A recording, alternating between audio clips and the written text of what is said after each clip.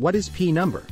P numbers, P mean parent metal, in ASME Section X are provided for users to minimize the numbers of WPS, PQR, and WQT qualifications.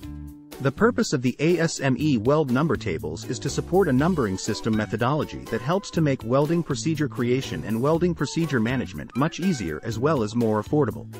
P number is used to group similar base metals, allowing qualification of an entire selection versus qualification of just one. These base metals are grouped by material and assigned P numbers based on what material they are. For example, the P number 1 is assigned to carbon manganese or low-carbon steel base metals. What is a number? And numbers are issued by the ASME to group the weld metal deposit for ferrous materials. A complete list of A numbers is specified in BPVC ASME Section 9, Table QW 442 as shown below.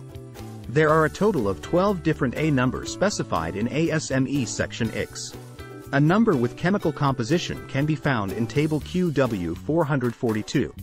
If chemical composition does not match with any A number listed, then the chemical composition of weld metal shall be mentioned on PQR and WPS for record. What is F number? The F number grouping of filler metals refers to their similarity on their usability characteristics.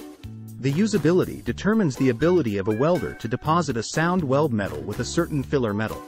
The F number is essential variable in the most welding process for welding procedure specification and also in welding performance qualifications.